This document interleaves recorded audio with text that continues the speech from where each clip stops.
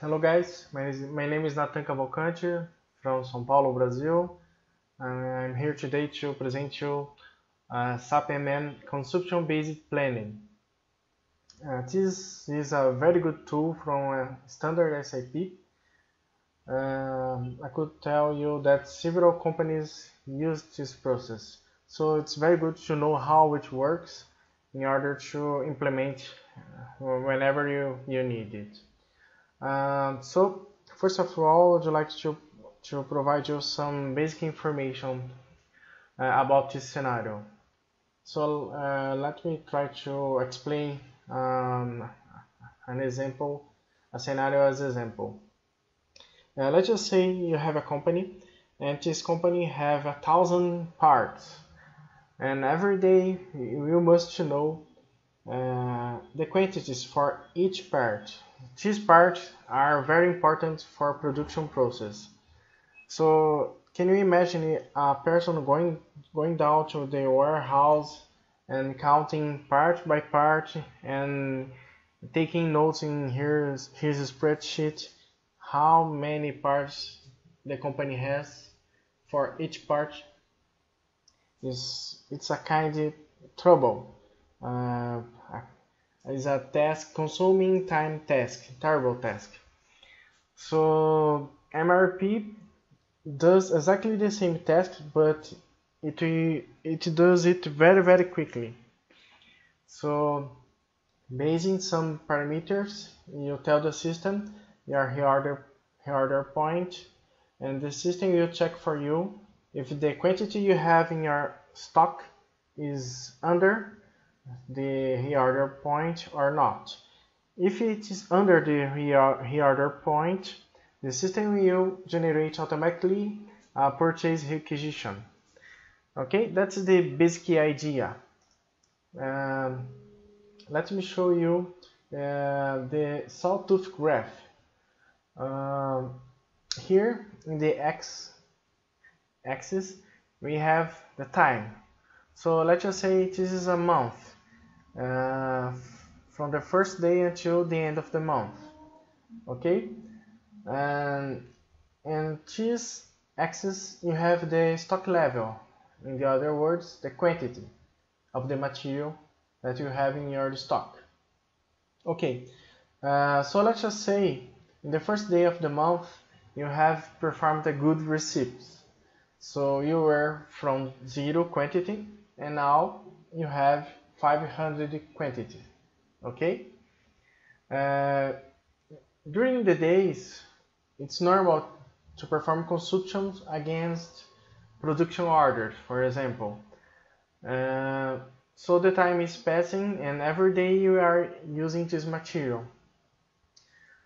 So let's just say you needed 6 days in order to perform this consumption. Here we call this point as reorder point. You can tell the system 100 quantity is your reorder point. When the stock level reaches this point, the system will automatically generate the purchase requisition. And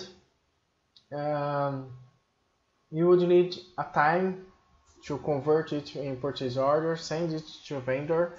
Vendor will separate the material, the goods, and send to you. We call it lead time, which means the time from the purchase requisition creation until the goods received. So here is our lead time is very small, very short lead time. And I have to guarantee that you have enough quantity in order to work the following days until I receive the quantity, my goods received. So it happens here in this day, and your stock level reaches again the plant maximum stock level. In this case 500, and the life goes on. So it is a routine. Okay, so you have up and down along the month. So if you see this graph is like a sawtooth. That's why it received this name. Okay? So just telling you the concept, I hope you could understand. Let us see more concepts. To the ones that do not know this graph, it represents a specific product consumption and resupply continuity as follows. 100 is a producer reorder point, meaning every time stock level reaches this point or quantity, system will generate automatically a resupply purchase requisition in order to restore the maximum stock level. 500 is the plant maximum stock level. The necessary time to perform stock level resupply since purchase requisition creation until goods receipt is known as lead time. This graph example is very simple, since it does not have security stock level. But the idea was just show graphically the reason it is no sawtooth. Up and down stock levels across the time generates a saw image. Okay? So let's go to the next slide. Prerequisites. Okay, let's just go to SAP and try to put this idea on SAP. Let's go to Material Master Data MRP view, MRP1. So I'm going to MMO2. I have a material that I would like to use here, this one. Let's just choose MRP1 view, and let's just choose the plant we are going to work. Okay? So the first change we must do is MRP type. Let's just choose view1. MRP type is here. Now it's showing that is ND, no planning at all. And we are going to change it to view1. View1 is exactly the example that I would like to show you. Manual reorder point with external requisition. External requisition, that means that we have a supplier, external supplier, a vendor. Okay. As you can see, we have here V2. It's the same, it's similar to the V1, but it's automatically. Okay. I'm going to show you only V1. You can try to work with the other ones to see the difference. Okay. Let us work with V1. We have to define our reorder point. In our example, we're working with 100, okay? Also, we must define our MRP controller. And MRP controller is here. Let's just say is the person in charge of the stock. Here in Portuguese, we have gerente de stock, which means stock manager. Okay. MRP controller. We must define MRP lot size. Let's just choose HB. I will show you what means HB. HB, replenish to maximum stock level. Okay.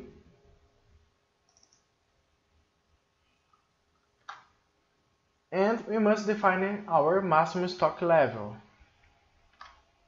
You can do that here. In our example, we were working with 500. Okay? We have more fields here, but for the sawtooth, only this information is necessary, I believe. Let's just see. Let's just check if it's missing any data. No errors, so we can just save the changes we have done so far. Alright, material is changed. Okay, what we can do right now is just perform a test to see if the system will work or not.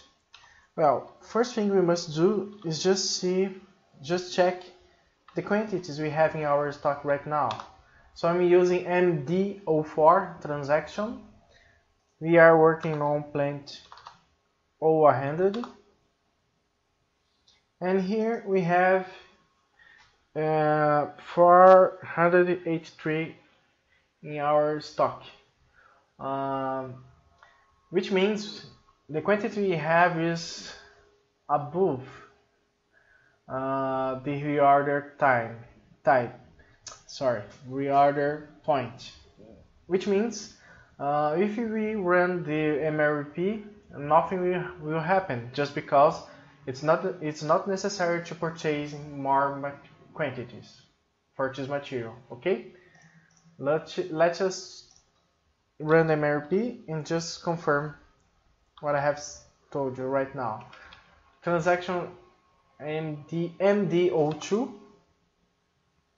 I'm going to run the MRP just for my material. If you need to run for the whole plant, we should use MD01 transaction code.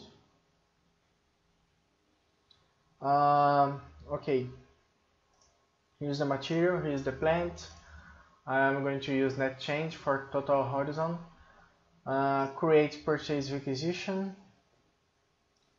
Let me see here. No scheduled lines. For me, it's not necessary. You can try several options here. Okay, I'm just using the ones I like to work. MRP list. Let us create planning mode. I like to delete and recreate the planning data. I can display the results before they are saved.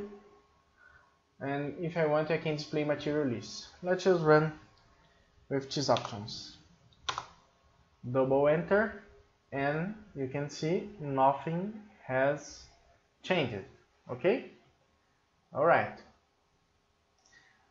Well, we have to simulate now. We have to change this quantity. We must be under reorder point, that is 100. So all I can do now is just perform a consumption.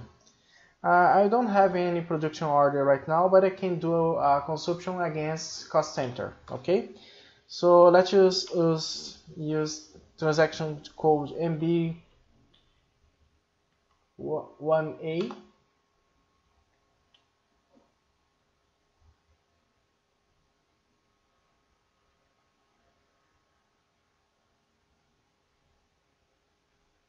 Very slow. Let me open another window, and let's just try again. Use transaction code MB1A. Okay, let's use movement type 201 and storage location 0001.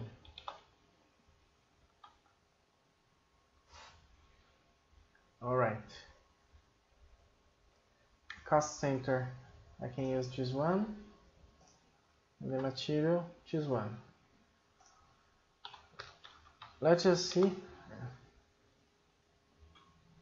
the batches for this material. Alright. Here, very good. I have 400 quantities in this batch. So 400 batch,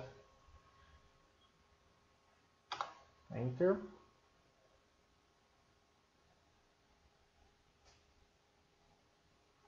And now we are ready to save.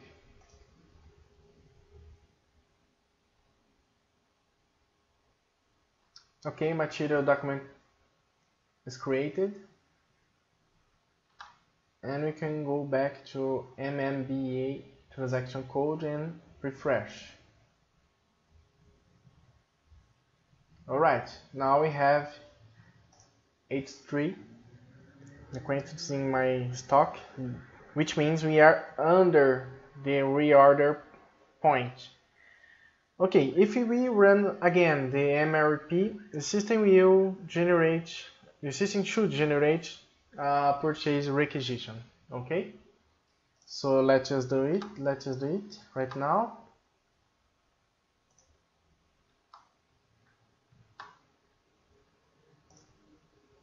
I will not save display new results. Let's just run again the transaction code MD02.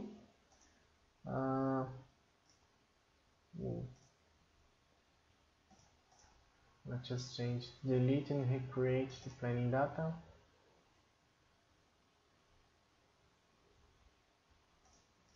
With no schedule lines.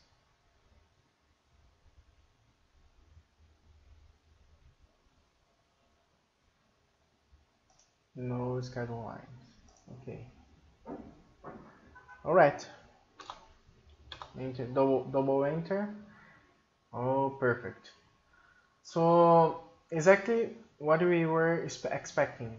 System will generate a purchase requisition. This is the number, the item, and the quantity. So we have changed the material in MRP view, MRP1 view. We told the system that our plant maximum stock level is 500. So what the system will do?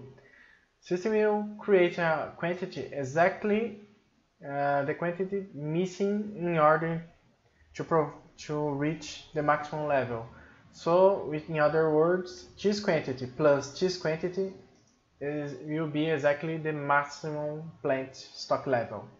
Okay, so we can save the changes because I agree with the result. And here we have the MRP run results. Okay. All right.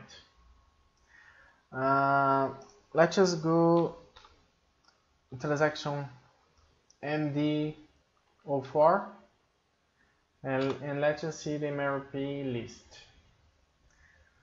On double click in the purchase requisition, you would be able to open it or just to convert it in the purchase order. You just open it. Let's just change because I would like to see it in open fields.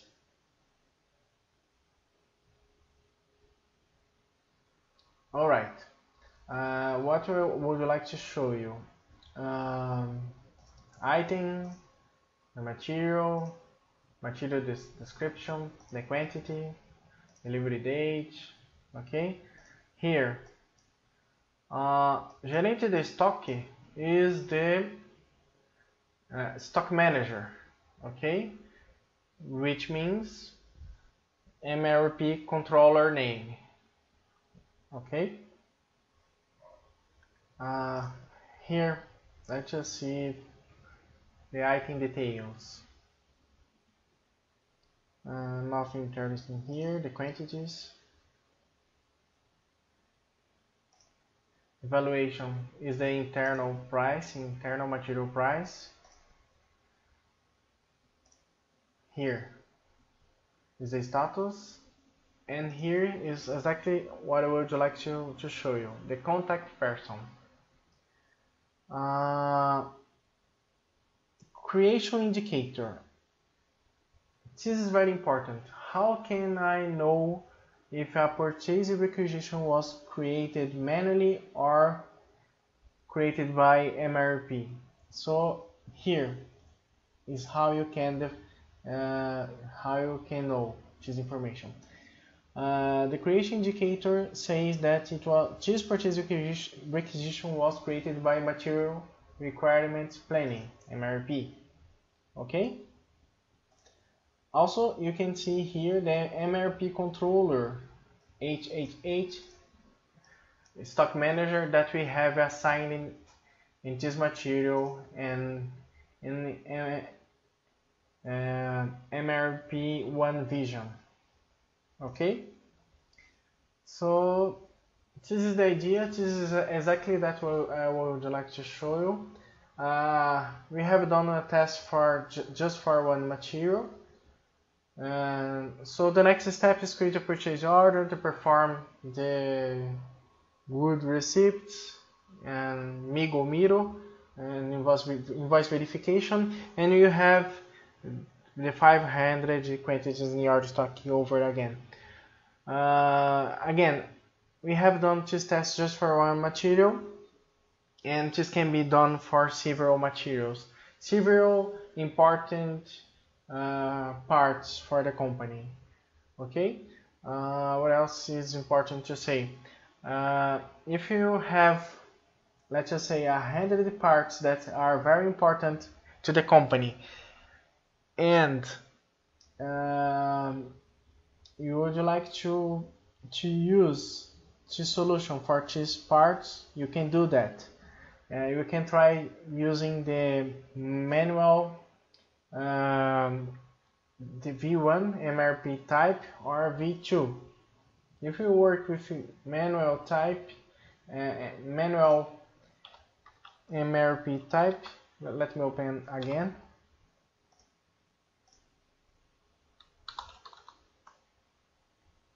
Here, you must have in your mind that you need to provide this information for each material. Okay.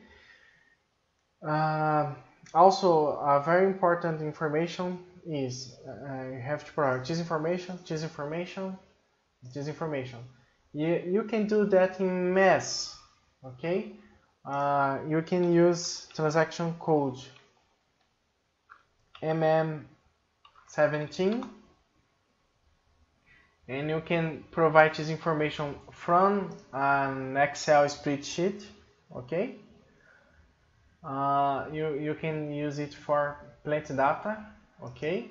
You need to know which fields you must use in order to perform this mass update.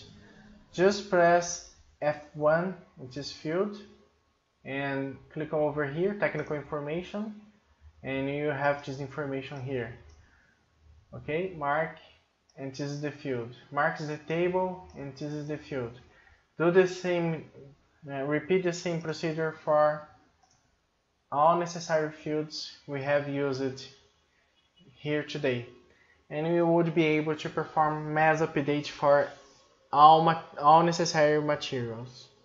Okay, I think this is all that I would like to show you today. I hope you could understand my bad English, and I hope you can try on your own.